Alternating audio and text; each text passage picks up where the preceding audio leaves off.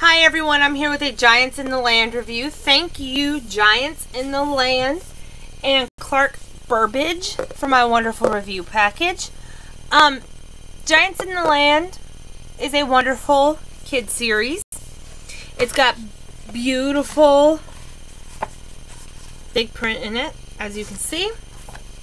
And there's also, I'm trying to find one for you. When you flip through the pages, these are pretty short books. They do have some beautiful illustrations as well.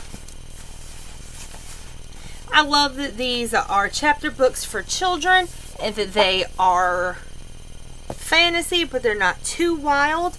I'm going to read the synopsis for you on the first one. They gave me 3 to show you and review for you. I'm going to only read the synopsis on the first one. There's the stuff about the author. If you want to read that, you can just pause this video. Pause it right there if you want to read about the author. I'm going to read you a synopsis of this book. There are giants in the land, and it has always been so as far as anyone can remember. They work side by side with people, and whenever there's a job too difficult or a threat too great, they are there to step in. The giant's presence gives the townspeople a special confidence about life. But one morning, the people discover the giants have mysteriously disappeared. Fear and panic grip the town. Someone must find them and bring them back. Thomas, a young farmer, volunteers and sets out alone on a great journey of danger and discovery.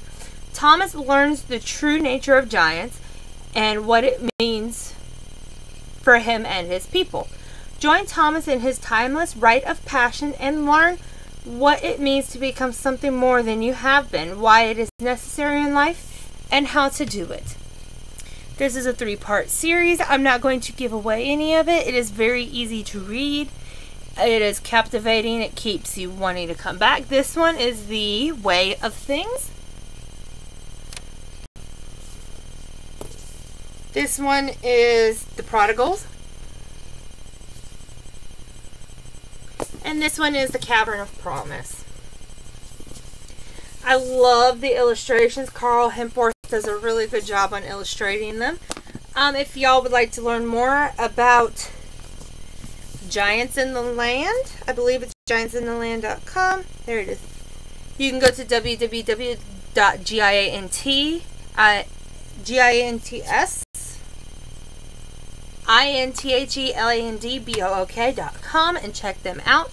If you want to see more book reviews, give me a thumbs up on this video, subscribe to my YouTube page, visit me at mysteriousramblings.com, and be sure to check out the Giants in the Land series. And until next time, peace.